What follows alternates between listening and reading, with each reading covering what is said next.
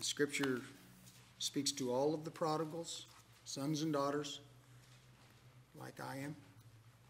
Comes from Luke 15, 19, and 20.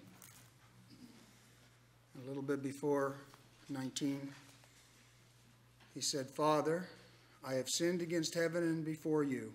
19, and I am no longer worthy to be called your son.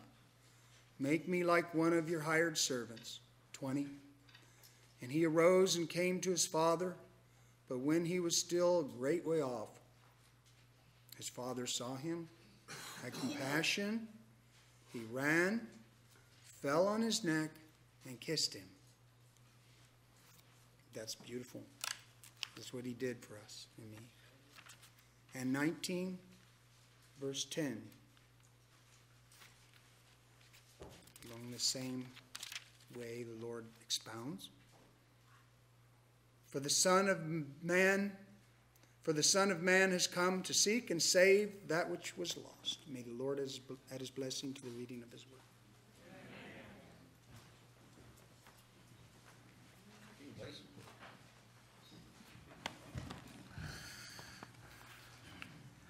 Last Sabbath, we explored the encounter that Jesus had with Nicodemus, an example of Jesus calling a good person to become a child of God.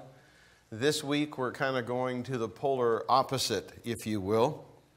We're in John chapter 4.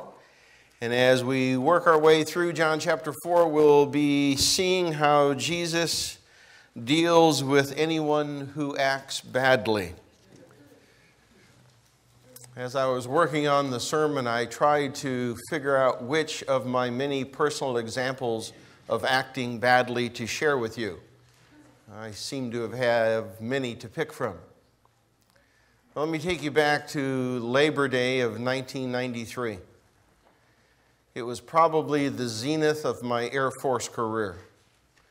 I was a squadron commander, which may not mean a lot to you, but there's about 150 officers throughout the Air Force that are squadron commanders. It's a big deal. And I have arrived. So Labor Day weekend comes, and my administrative sergeant in the squadron office said, Colonel, are you running in the race? And I said, well, I hadn't thought about it. He says, I signed you up. And you don't want to kind of put cold water on a sergeant who's showing initiative. But the race was Saturday morning. So I went. Because I wanted to. Years later, I came across this quote. It's from Be Like Jesus, page 58. Lift your toes up, because this will strike home. Any person who willfully breaks one commandment does not, in spirit and truth, keep any of them. It is not the greatness of the act of disobedience that constitutes sin, but the fact of variation from God's expressed will in the least particular thing. For this shows there is yet communion between the soul and sin. If we're honest, I bet you we all can think of a time when we willfully broke at least one of the commandments. So I think what Jesus does with the Samaritan woman is a good review of what he will do for anyone, all of us, who act badly. So if you're in John chapter 4, we'll get to our first verse in a moment, but let me set the background. Even by John chapter 4, Jesus has gotten the attention of the Pharisees, and he hasn't gotten it in a good way. They're not real impressed with this young man. Matter of fact, they're really aggravated with this young man. Therefore, Jesus leaves Judea and makes his way to Galilee. John chapter 4, verse 4. But he needed to go through Samaria. That seems like a simple, straightforward verse with not a lot of theological importance to it. until you stop and think about the word needed. Jesus needed to go to Samaria. Now, if you understand the culture, you know that there was a prescribed, acceptable, well-beaten path around Samaria for the Jews to take. Jews and the Samaritans didn't get along. The Samaritans had become half-breeds, Jews that had become traitors to their gods by marrying the Gentiles during the Assyrian captivity. So the pure Jews considered them unclean and traitors. They had acted badly. So they wouldn't even talk with them or walk in their land. And yet verse 4 says, Jesus needed to go there. Jesus needs to go there because there's a woman he wants to talk to. And our scripture reading tells us why he needs to go there. The Son of Man came to seek and save the lost.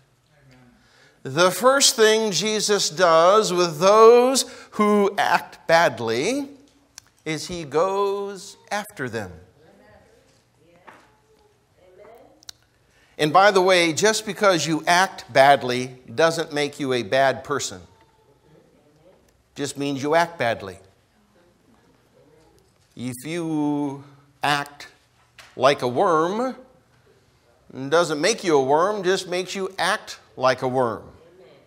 You see, Jesus understands this. Us humans, we sometimes forget that.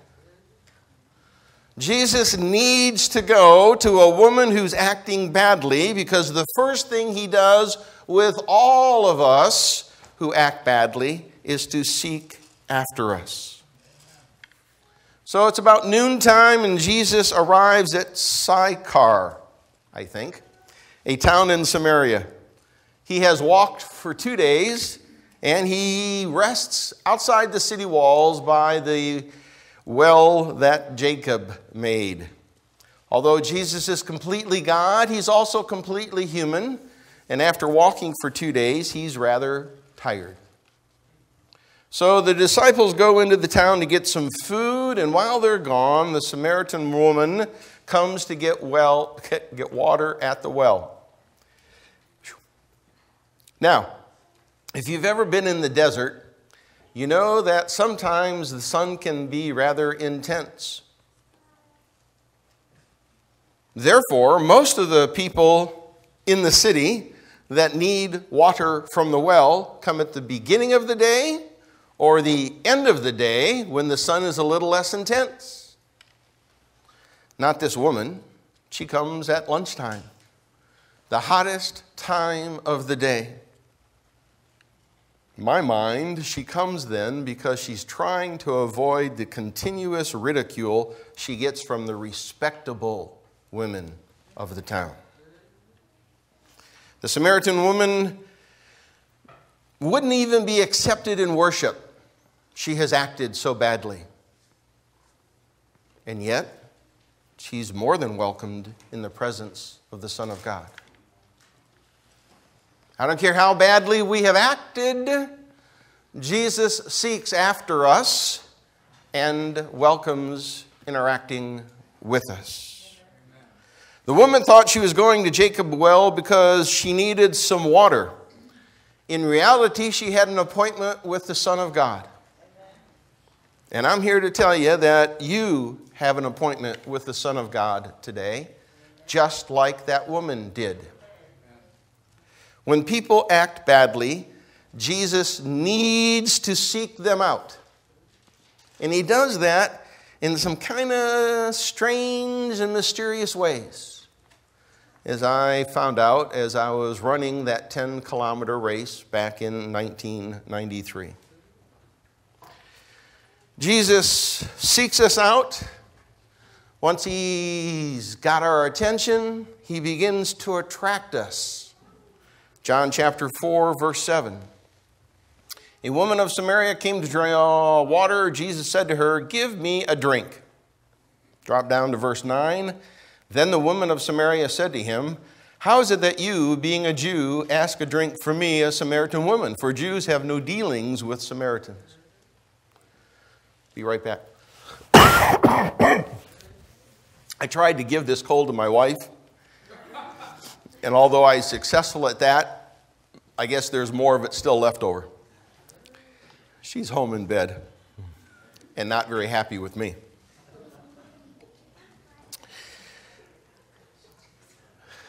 I don't know why I share those things. Verses 7 to 9. We don't begin to appreciate what Jesus is doing. Jesus is breaking all known societal rules. The rule is you don't even talk to a Samaritan man, let alone a Samaritan woman, and especially not her. Jesus does. And he does it for a very specific reason. Keep your finger in John chapter 4 and go over to Romans chapter 2.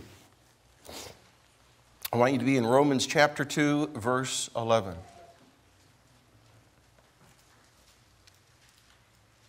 Romans chapter 2, verse 11, there is no partiality with God. There are only two groups of people in God's mind: saved and not saved. And he loves both of them. He loves us even when we act badly. So he seeks out the woman, and now he's interacting with her. And he's beginning to attract her, to draw her, if you will. John chapter 4, verse 10. Jesus answered and said to her, "If you knew the gift of God and who it is who says to you, 'Give me a drink,' you would have asked him, and he would have given you living water." The woman tells Jesus, "The well is deep and you don't have any container to draw the water. So where are you going to get this thing called living water from?" In my mind, she kind of has an attitude. Jesus doesn't directly answer that specific request. Instead, he tells her something she needs to hear. Verses 13 and 14. Jesus answered and said to her, "Whoever drinks of this water," meaning the well, "will thirst again, but whoever drinks of the water that I shall give him will never thirst, but the water that I shall give him will become in him a fountain of water springing up into everlasting life."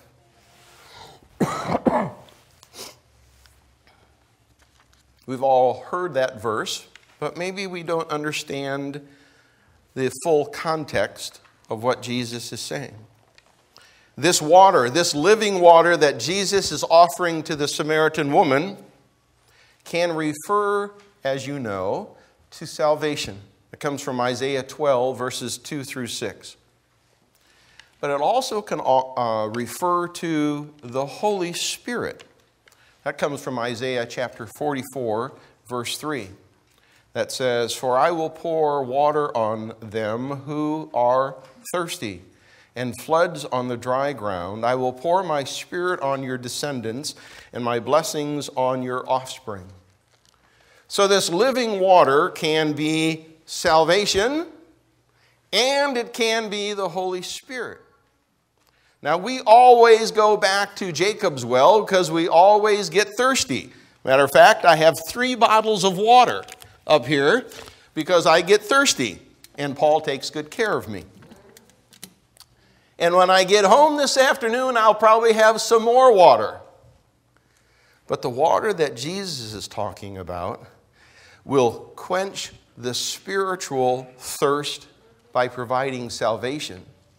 And it also becomes a perpetual spring that wells up in us, the Holy Spirit that provides for us all of our spiritual needs.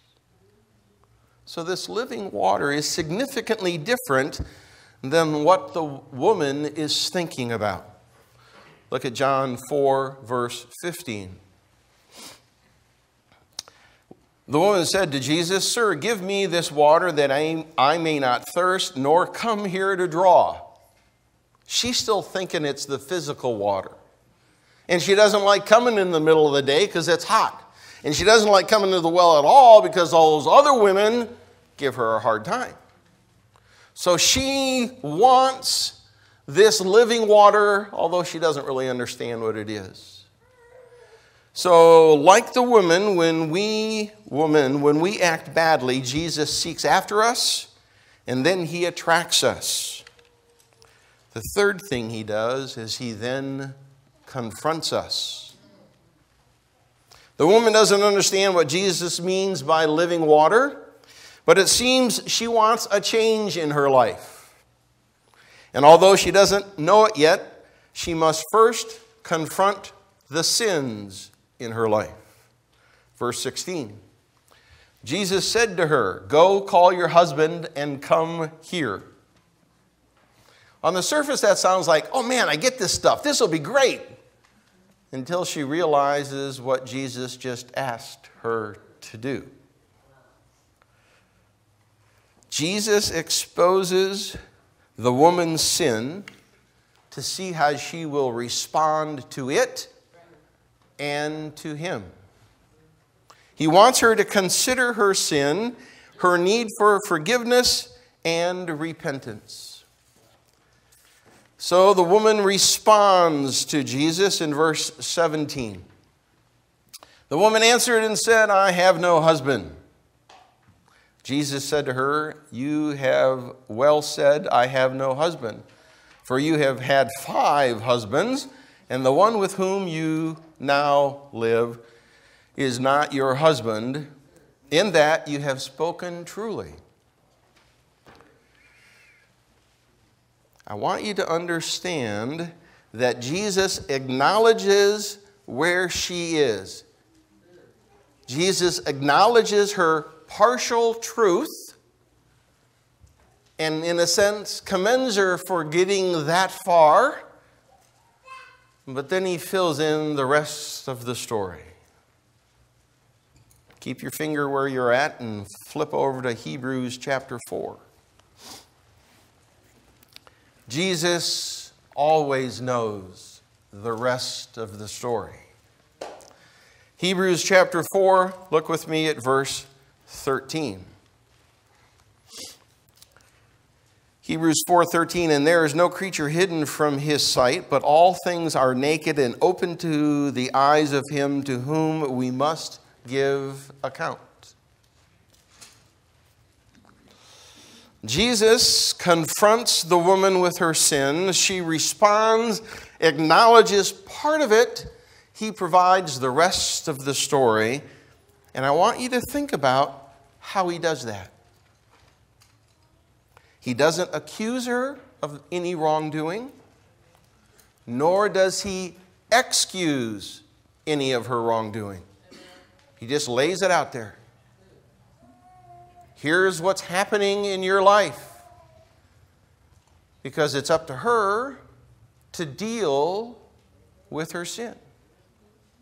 When we act badly, Jesus does the same thing. He seeks after us. He tries to draw us to him.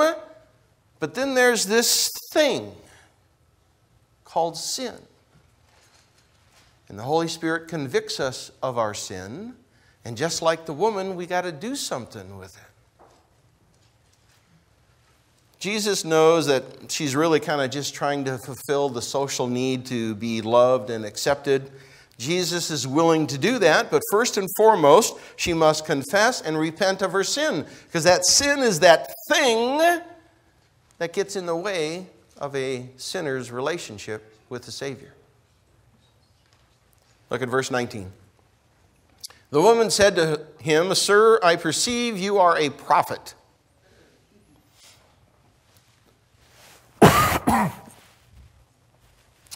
Verse 20, our fathers worshipped on this mountain, and you Jews say that in Jerusalem is the place where one ought to worship.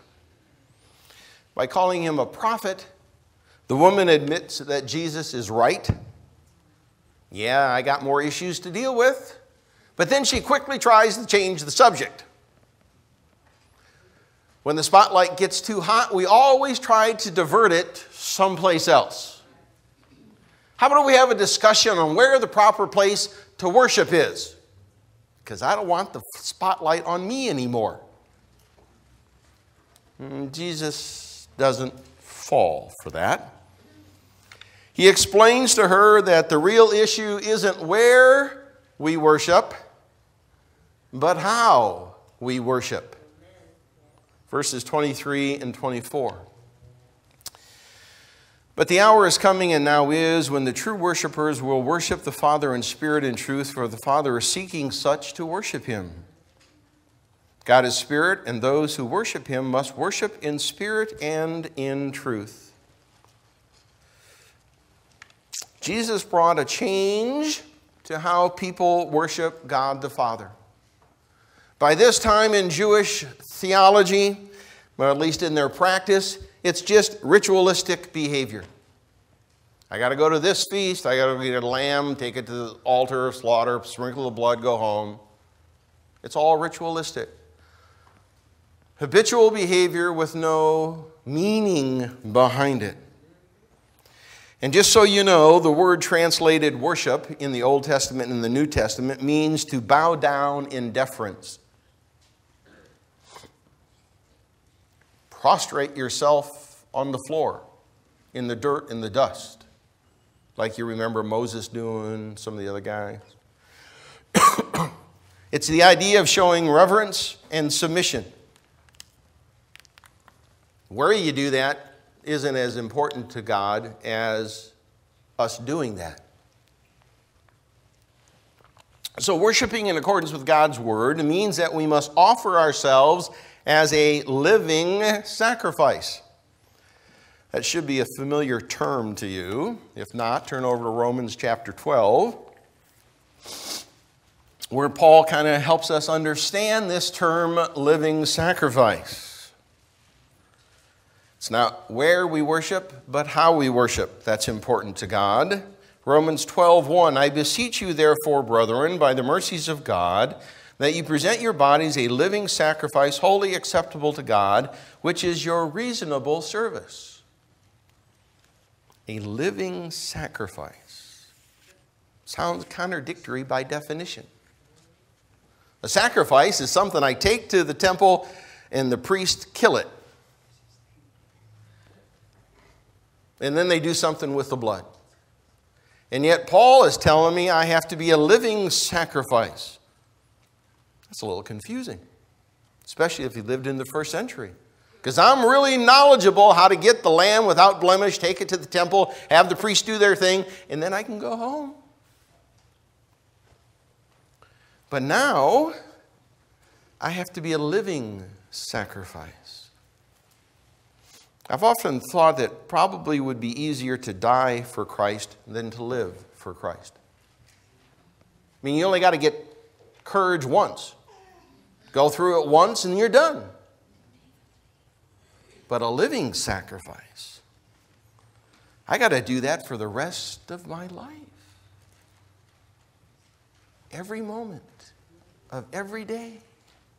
I have to bow down, show reverence and submission to God. Couldn't I just be a martyr and get it over with?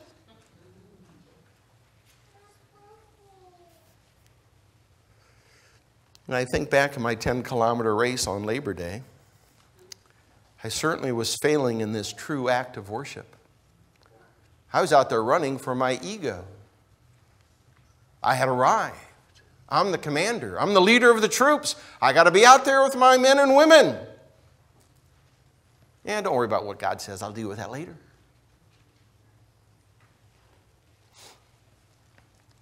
Biblical worship is bowing down to God in tribute with total dedication, devotion, and compliance.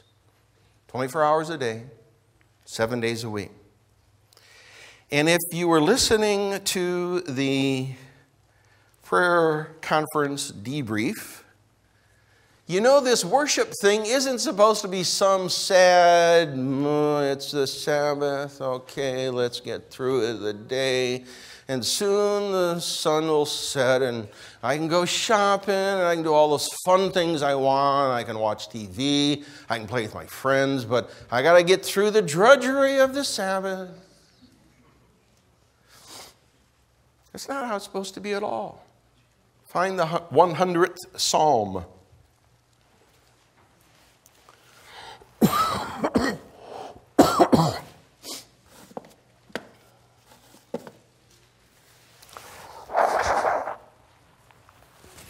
Verses 2 through 5. Serve the Lord with gladness, it says in Psalms 100, verse 2. Come before his presence with singing. Know that the Lord, he is good. It is he who has made us and not we ourselves. We are his people and the sheep of his pasture. Enter into his gates with thanksgiving and into his court with praise. Be thankful to him and bless his name, for the Lord is good. His mercy is everlasting and his truth endures to all generations. Jesus seeks after those who act badly. He attracts those who act badly. He then confronts them about their sin. Jesus is interacting with this woman as an example of how he interacts with us, because all of us have acted badly. As Jesus talked about this new kind of worship, in my mind, the Samaritan woman probably begins to think about the coming Messiah. John chapter 4, verse 25. The woman said to him, I know that Messiah is coming, who is called Christ. And when he comes, he will tell us all things.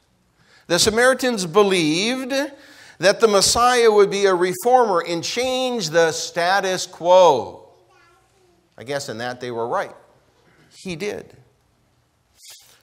Samaritans thought that the Messiah was going to change and resolve this conflict of whether you worship on a mountain or at the temple. So they were looking forward to him on many levels. But the next verse, I guarantee you, floors this woman's mind. Verse 26, Jesus says to her, I who speak to you am he. If you know your scriptures, this is the first time he has made that pronouncement. The first time the Son of God says to the world, I am the Son of God, he says to a sinful Samaritan woman, not a member of the Sanhedrin, not a Pharisee, not even a Jew, a half-breed. Her mind must be in total confusion. She has met the Messiah. He's talked with her, and he hasn't condemned her. If God in the flesh accepts me without denouncing me, then I must be okay, she thinks in her heart. And all of us who act badly can think the same thing. Jesus needed to travel through Samaria to find one lost sheep, a woman who is ready to believe in him even though she had acted badly. Today, when we act badly, Jesus, through the Holy Spirit, seeks us, attracts us, confronts us about our sin, and I saved the best to last. Then he stands ready to forgive us. Notice I said he stands ready to forgive us. Jesus doesn't do anything without our permission. As the woman is kind of frantic in her thinking, the disciples return. Now she's okay with Jesus at this point because he's kind of different. He's strange. He's weird. But those guys, they're Jews. I'm out of here. She returns to the city, the town, the village. Verse 27. And at this point, his disciples came, and they marveled that he talked with a woman. You're not supposed to do that, they said to themselves. The woman then left her water pot, verse 28, went her way into the city and said to the men, come see a man who told me all the things I ever did. Could this be the Christ? Now, pay attention and notice what happens here. It's the middle of the day, hottest point of the day. The sun is hot. That speaker is loud, so I'll go over here. She goes to get water. Jesus offers living water. She drops the pot of water she thought she needed to go back and talk to all those people that make fun of her and tell them what she learned and what they need to learn. If we're not careful, we would have held on to that water pot because that's important to us. Not her. She drops that. This is irrelevant. So she goes back into the town and tells them that this guy hasn't condemned me, but has forgiven me and accepts me, even though I have acted badly in the past. Jesus then teaches his disciples about the spiritual fields are ripe for harvest. That's verses 34 through 38. And back in the town, this forgiven woman is telling everybody about what just happened. Verse 39. And many of the Samaritans of that city believed in Jesus because of the word, thank you, of the woman who testified, he told me all that I ever did. So when the Samaritans had come to him, they urged him to stay with them, and he stayed there 2 days. He walks into polluted territory. He breaks every rule by talking to the woman. And if that's not bad enough, he stays put for 48 hours. Many come to Jesus. How does Jesus relate to us when we act badly? He seeks after us. He attracts us back. He confronts us with our sin. And then he forgives us. And we should respond like the woman. We should go tell everybody what he's done for us. Unlike Fernando, I'll tell you the rest of the story. That's a little plug for his meeting in a minute. It's Labor Day, 1993. I'm a squadron commander. I'm a lieutenant colonel, and I have arrived. There's only one more step in my military career before I'm a general. And I've already told you that didn't happen, but that's another story. So I don't know if you've ever been to a road race. A 10-kilometer race is a little over 6 miles. I could run that in about 8.5 to 9-minute miles, depending upon how good I felt that day. So the next event's going to take about 55 minutes to an hour. And you wear these little pieces of paper on your shirt, has your number, so you know they can publish who finished where and how fast you were and all that kind of silly stuff. And then you do some stretching. So Jack, my staff sergeant, my administrative sergeant, and I are stretching together. And there's like, 30 of us from the 150 people in my squadron. And we're all stretching, and we're all hanging out there together, and we're getting ready for this race through downtown Fort Walton Beach. Jesus seeks after those who are doing wrong, and he does that often in ways that you don't understand. So in about 2 minutes, the horn is going to go, and 2,000 people are off running. Jack is standing right here. Almost seems like yesterday in a way. And he goes, "Colonel, aren't you a Seventh-day Adventist?"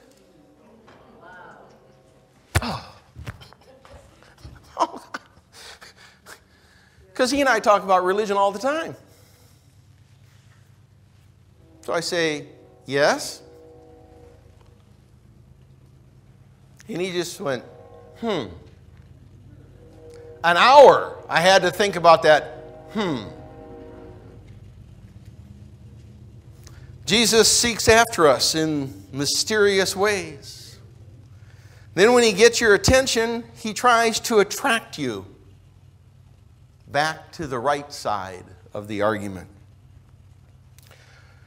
As I pondered the my mind went back to all the things God had done for me. I'm at the zenith of my military career. It takes a lot of work to get to where I had gotten. And doors had been opened that should never have been opened. I told my general that I wasn't going to the officers' club with him on Friday nights. That should have ended my career. But here I am, a squadron commander, running a race Sabbath morning. And by the way, we ran right by the Fort Walton Beach Church, which is another story. So as I ponder the my sergeant said, I'm thinking about the fact that I'm a colonel in the Air Force. I'm the commander of a squadron. This is a neat time of my life. Then my mind raced through the fact that I have two really neat kids after not having kids for 10 years. And then one of them, when she was born, had a birth defect. And when she was 1, she had her skull completely removed and rebuilt by the world's experts. They lived in Colorado, where I lived. I could have been in Thailand, and my daughter could have had a deformed head the rest of her life. But no, God in His love and His mercy sent me to the exact team of experts to take every bone off in her skull, play jigsaw puzzle, and pull it back together. My career is in place. My daughter is healthy. We have a son. Things are going good.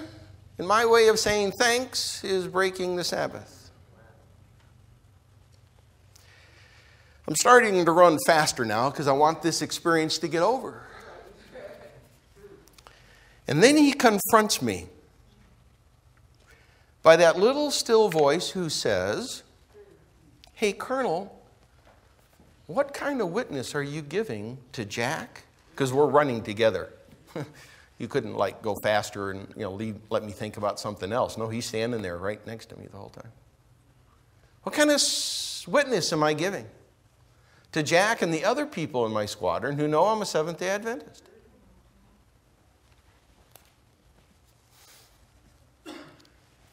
The end of the race came, thankfully. And I told them that my beeper went off. This was before cell phones, so he always had to have a little beeper in case the world ended. I told them my beeper went off. It didn't. I just had to get out of there. And on the drive home, I rededicated my life to God. Because He sought me out when I was acting badly. He attracted me by helping me remember all the good things He's done. And then He said, "Hey, this behavior's got to stop. Sin can't continue if we're going to have a loving relationship." And then He waited for me to decide what I was going to do with my bad behavior. That's what He did with the Samaritan woman. That's what He did with me. That's what He will do with you. I don't care what the bad behavior is. If you claim 1 John chapter 1, verse 9, He is faithful and just to forgive you of all unrighteousness. Amen. Doesn't matter if you are Nicodemus, the good person, or the Samaritan woman, the bad person. Whether you've acted properly or poorly, Jesus wants to have a saving relationship with each and every one of us. 2 weeks from today, at least 2 people are going to get baptized. It's doubled since I told you that last week. There are at least 2 others in this room who are ready for baptism, if they want it. You too know who you are. So I won't look at you. I'll just wait for Shelley Ann to come and have our closing hymn. And I'll go sit down.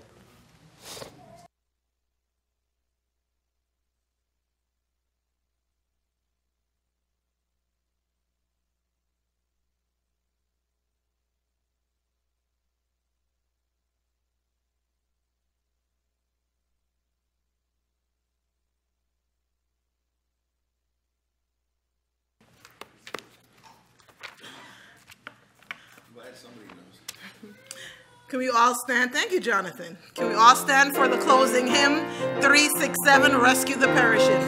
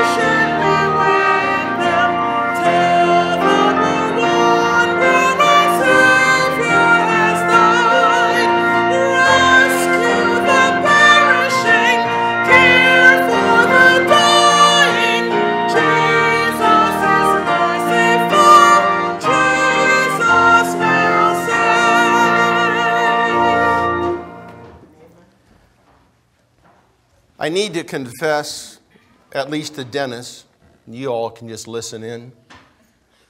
Dennis is one of the 3 officers of the conference that hired me in spite of all my misgivings. So you can either thank him or whatever, but Dennis is the man. Let's pray. Dear Heavenly Father, we thank you that regardless of our actions, you love us unconditionally. And whether we are good or have acted badly, you want to have a saving relationship with us. And so my prayer, Lord, is that the Holy Spirit would descend into each of our hearts, that the Holy Spirit might convict us of that thing that is keeping us away from a relationship with you. Give courage to those who need to come forward for baptism.